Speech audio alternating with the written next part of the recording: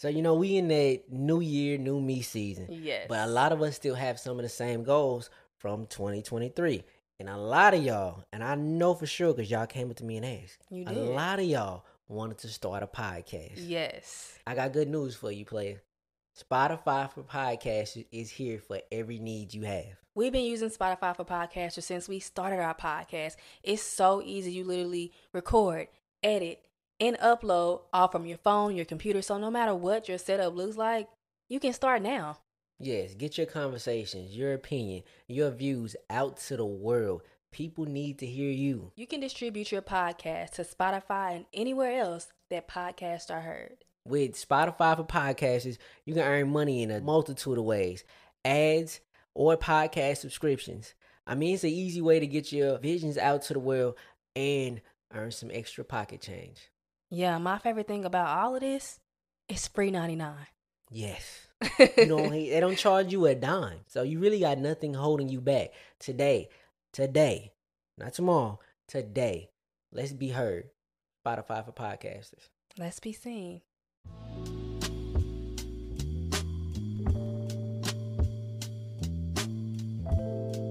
Welcome back to another episode of the For the Healthy Health podcast, where we talk about self-awareness, conscious living, and everything in between. I'm your host, Ree. Thank you so much for joining me and allowing me to be a part of your journey. I literally just had the hardest time setting up the mic, getting Logic Pro to work. I really about lost it, okay? And it's so funny, it's so crazy, and really like right on time that the topic of today's episode is instant gratification and divine timing. I always feel like the message that I'm sending or that I'm giving in each episode is right in alignment with my life, but nothing has ever been like so close, like that. Like, you know what I mean? Like me trying to get the mic to work. Like it literally took me about 15 minutes to set up, which usually takes about 5. So we right on time for today's message. If you've never heard of the word instant gratification or you're not quite sure like what that really means, it just means basically is the immediate fulfillment of a person's goals or desires. I was initially inspired by, well, I guess not even, inspired is not even the right, I guess it's the right word, but sometimes when you're thinking about the word inspire, we think about, I was literally about to say, when you think about it in the word inspire, you think about inspirational things. But no, like that makes sense. You think about positive experiences. But last night, what really prompted this topic is my mother, y'all. My freaking mother. She always does this and it annoys me so much. So like, she'll call my phone, I won't answer. She'll call me again, I won't answer. She'll FaceTime me, I won't answer. She'll text me. And then if I don't respond, she'll call my daughter. And if we both don't respond, she'll call my man. I know my mom, so most people would think like, oh, it's an emergency. This is an emergency. In the beginning stages, like years ago when she would do this, I would think it was an emergency, but it's not. It's her wanting to know what I'm doing. And that interaction really prompted this topic about instant gratification. As humans, we all have wants, needs, desires, and we also have an expected time frame in which we want these things to happen. I used to be really bad at this, like trying to control things, expecting things to happen when I wanted them to happen. But that's just not how the world works. That's not how the universe works.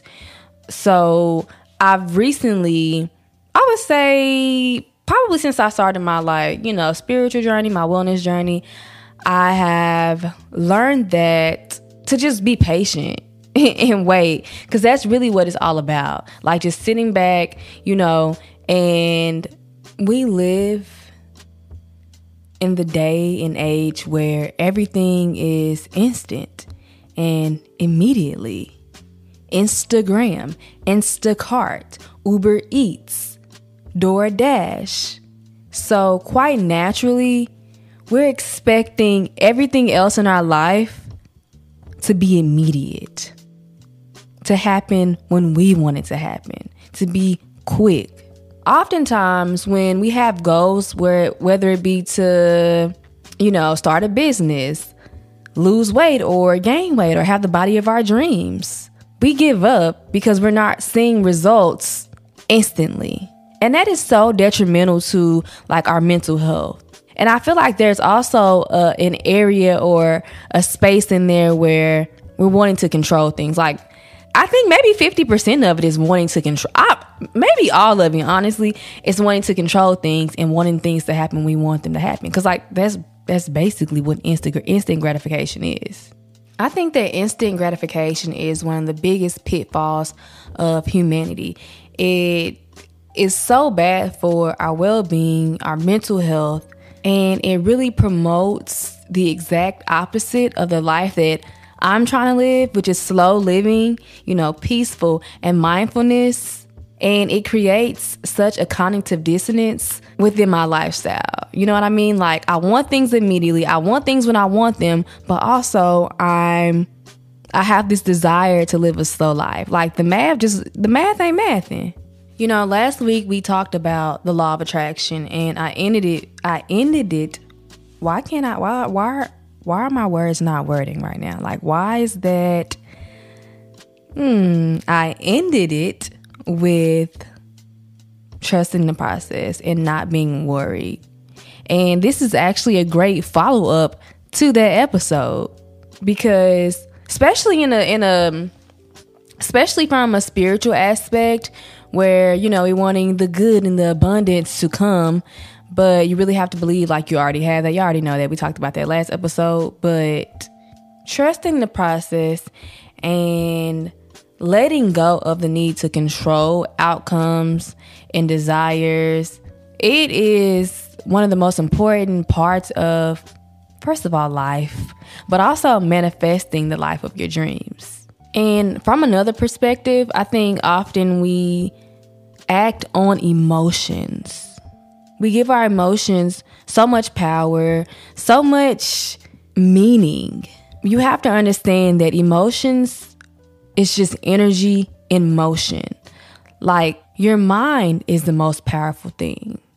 Your mind has the power to control your emotions. And once you have learned that and you figured that out, life gets a little bit easier. But like I was saying, we give our emotions so much power. Like when we're sad, well, for me personally, when I'm sad or I'm having a bad day or any minor inconvenience, I want to eat sugar. I want to eat snacks to make me feel better instantly.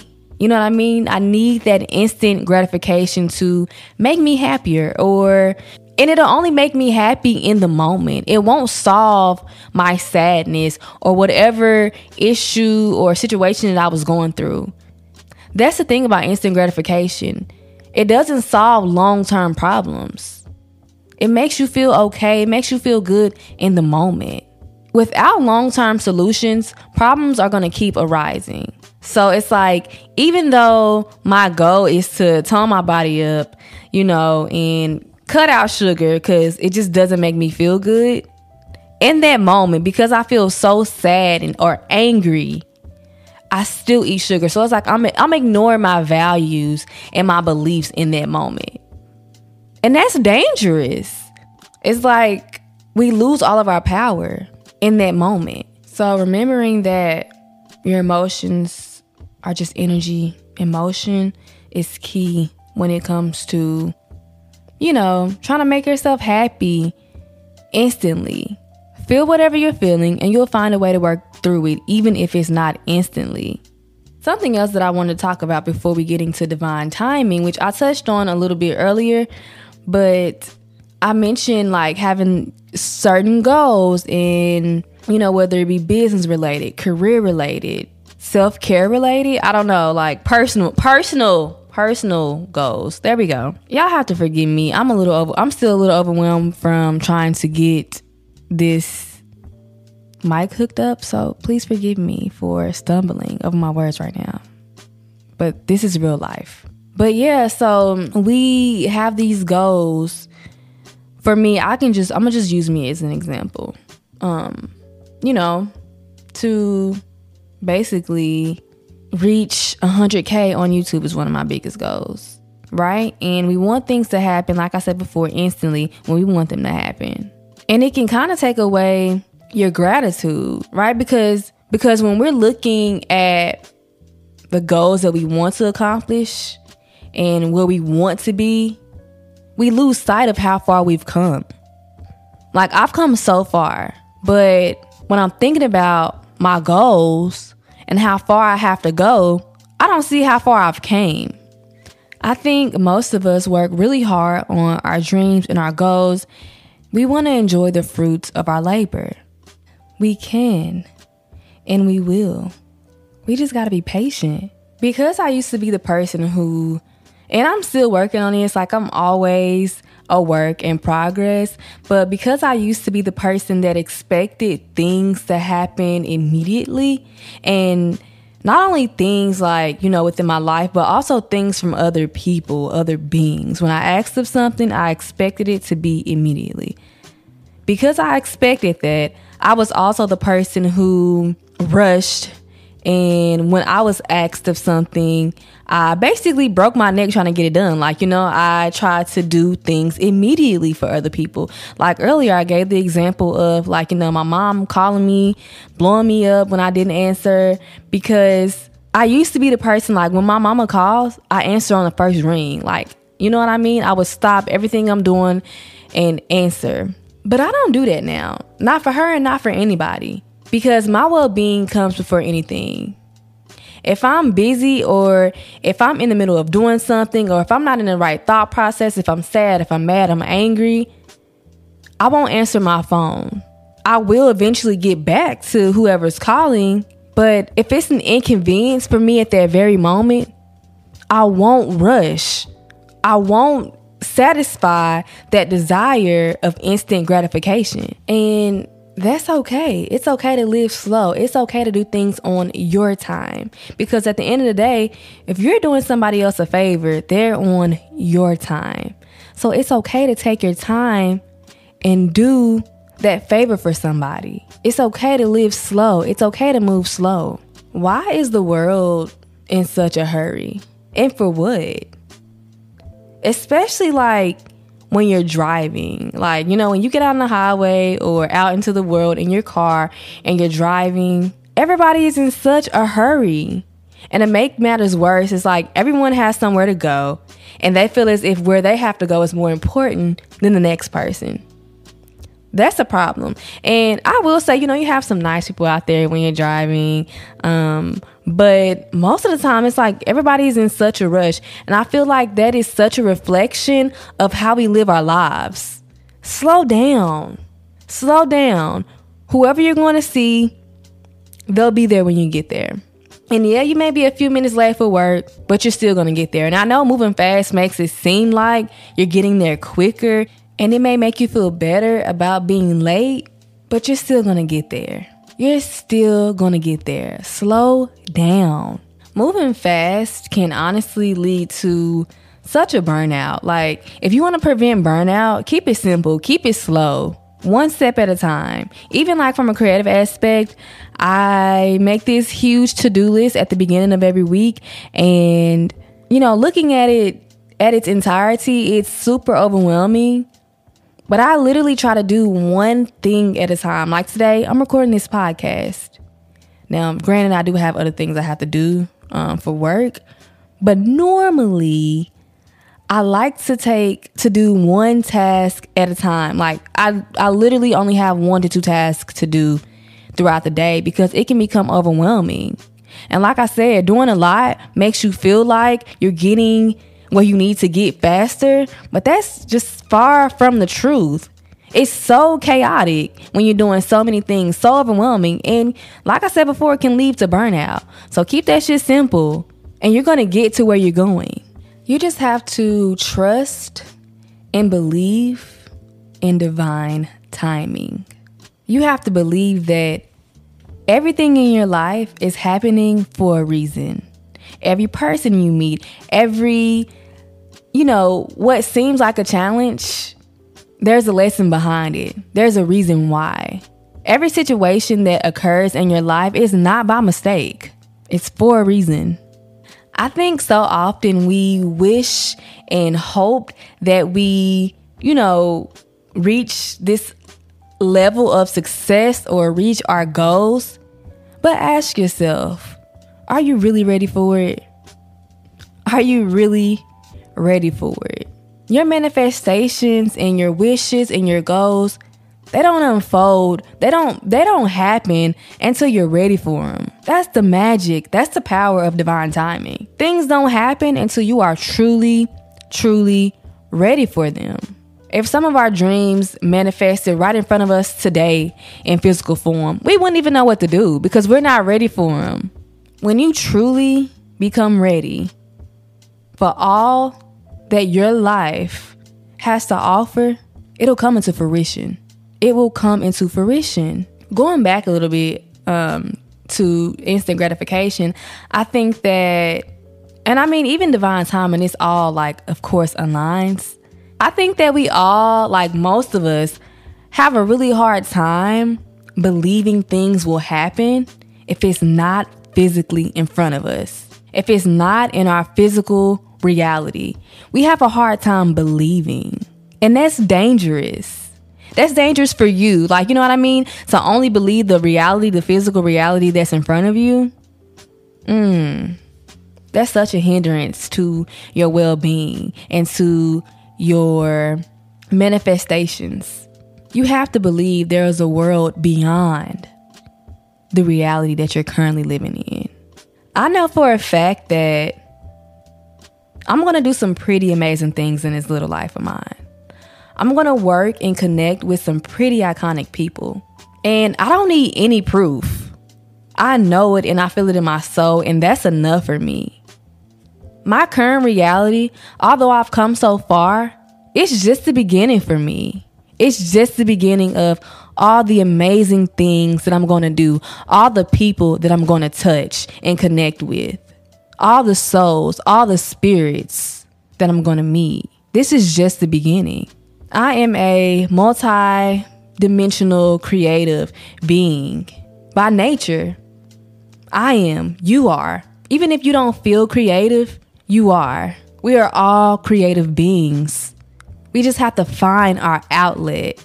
But I'm not attached to one creative outlet. I'm open to learning and to growing and to discovering other creative outlets that are going to fulfill me and that are going to allow me to connect and touch so many souls. A lot of what I just said isn't in my physical reality. And I don't need it to be, because I believe in the power of divine timing, of creating the life that I want to create. I know I'm here for a reason. This episode was, short and sweet, straight to the point. And as we, slowly move through September, try to be mindful of your habits and your needs and the desire to have things instantly. I think for so long we've been having, especially if you're a millennial like I am, we grew up in an instant era. So quite naturally, we expect for things to happen instantly. Let's pay attention to that. It's okay to live slow. It's okay for it to take time for our dreams and goals to happen, as it should. If something happens overnight, I'm scared. I don't want it. Something's not right. Things are gonna take time. Let's practice patience this month. Let's unplug a little bit.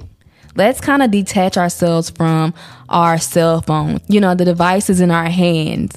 Let's disconnect from technology, because I do think that has a lot to do with why we want things to happen instantly.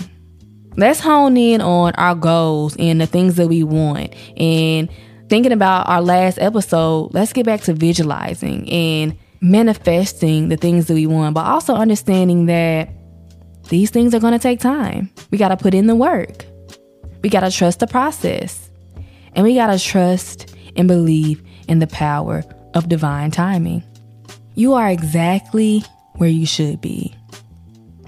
Nothing in your life is by mistake. There's no such thing as the wrong decision, the wrong choice.